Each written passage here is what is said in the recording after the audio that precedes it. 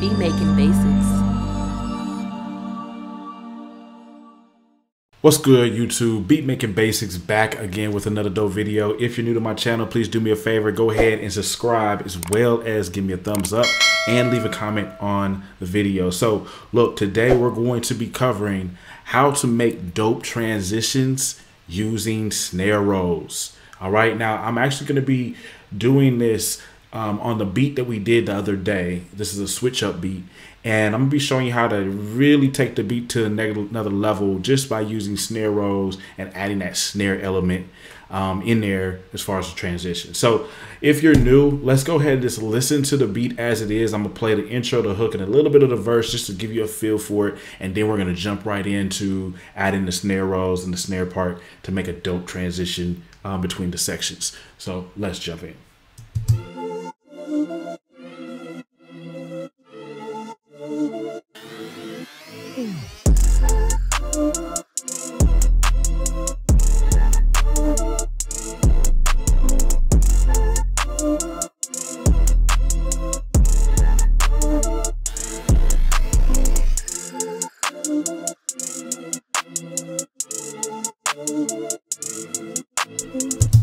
All right, y'all, that's the beat. That's what we're going to be working with. So now let's go ahead and jump right into adding the snare rolls. First things first, we're going to go ahead and create a new track. I'm going to be using a software instrument track, and I'm actually going to come down here to the quick sampler.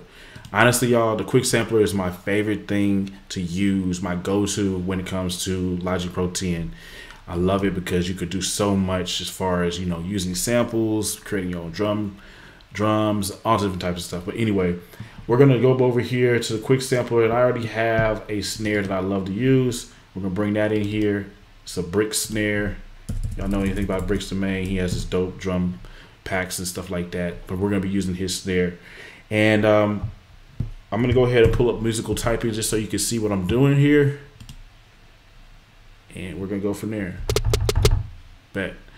So what I'm gonna do is, first, I'm just gonna, I feel like through the middle of this hook, I wanna just add like a dope, like simple pattern, and then we'll add the actual roll, snare roll.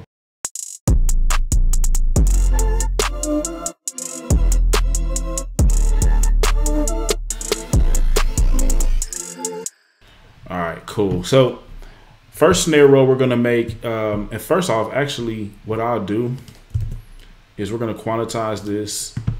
And I could actually just take this snare and I can just move him over here, and then like right there, we can put them on different places throughout the beat. It's a basic snare pattern, and even, you know, matter of fact, we won't do it like that, but we'll open this up right here, and what we want to do is zoom right on into where we're gonna be doing the snare roll. It's gonna be a short snare roll for the hook. And then we're going to do a snare roll right here before the hook comes in. So the best thing to do is to create a loop like right there, like one bar where you're going to be doing a snare roll. And you can kind of listen to it and just kind of like hear it in your head. And I want to do a simple snare roll on the actual hook. So to draw these in, I'm just going to click one of my snares, and it's going to basically copy the length and everything of that, and then I'll just start drawing it in by holding down Command.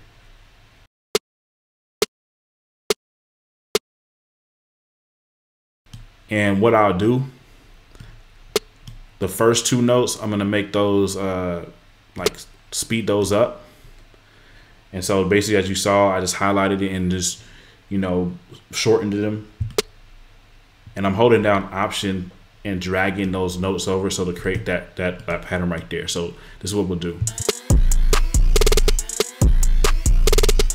All right, so that's done. Now all we gotta do, that's the transition that we're gonna be putting before the hook goes into the verses. So we'll just take this snare and we're gonna just drag him over here to each hook part. And now you're gonna have a perfect snare roll transition to the next part of the beat. Now the other snare roll we want to do is going to be right before the hook. Okay, so what I'll do is same Same type of thing. I'm going to come in here. Actually, we're going to go 2 bars on the loop just so we can kind of really get a good snare roll here. This is going to be like a more in-depth snare roll, you know what I mean? So let's listen to it.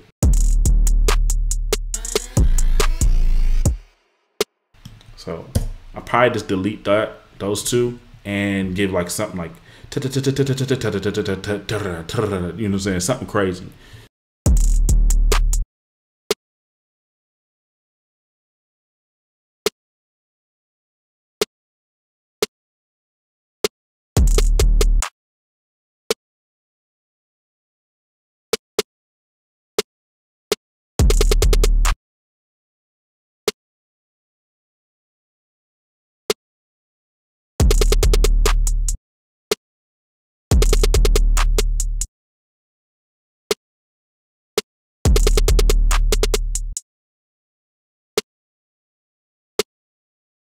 And you know, you want to just sound it out in your head. Like, what do you want it to do? You know, whatever you want to do, you can just pretty much draw it in here by shortening the notes, moving them around, like extending the notes, moving them around.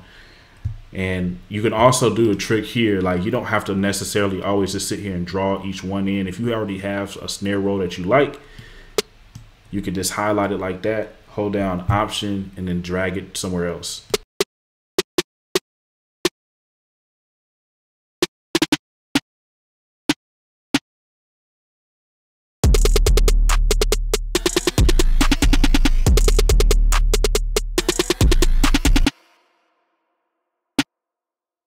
And we can come over here and add a little bit more variation on this.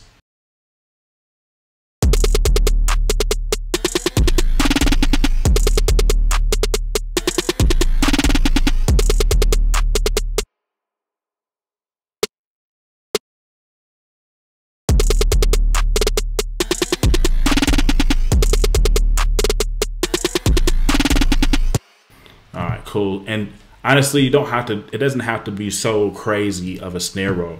You know, that's good enough. You feel me? And what you could do now is we'll just zoom out. And all I did is hold down Option and then scroll left or right on my actual Apple mouse, and I can just delete all the snare patterns right before the hook. So this is the hook. We don't have to delete this, because this is one we're going to use. Delete that one, and then I'm just going to drag this over to each of those other parts. Holding down Option, then release it. Hold down Option, and then release it. And now the whole beat has a whole nother element that takes the beat up to another level. You know, you have that snare part that comes in with a snare roll, helps with the transitions, and it really brings the beat home. So what I'll do here is I'm actually going to just roll off a little bit of those or take out some of those lows on that snare, and then I'm just gonna let y'all listen to the beat, probably from like the intro to hook all the way into the next hook, just so you can kind of really get the vibe of this. So let's go ahead and jump in.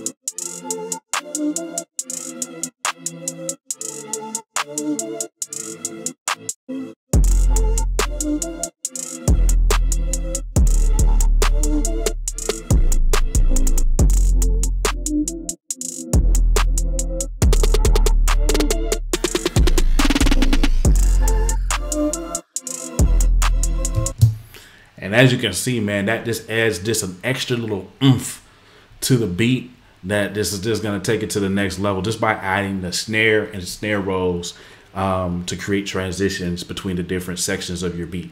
Thank y'all so much for watching. By the way, you can go and listen to this beat or lease it on my beat site. ukiabeats.com, link in the description. Make sure y'all grab that free course. Also, I'm gonna be updating my beatmakingbasics.com website. I'll have courses for you to buy, you know, a whole lot of different services. You'll be able to collab with me. You'll be able to book like a one-on-one session with me, like if you want to just actually talk face to face with me. So that will be up pretty shortly. And also we'll do like some beat mixing services as well. So like, say if you don't want to fumble around with mixing your beats, you can, you know, book me to mix your beats for you. But I'll have all that updated probably by the end of the weekend, man, or by the weekend. So make sure y'all check those new advancements out, coming very soon. Thank you so much for watching. Make sure you're subscribed if you don't already have if you're not already subscribed to my channel. Make sure you go ahead and give it a thumbs up if you like the video, and leave me a comment. I try to respond to all my comments. So anyway, peace, love y'all, till the next one.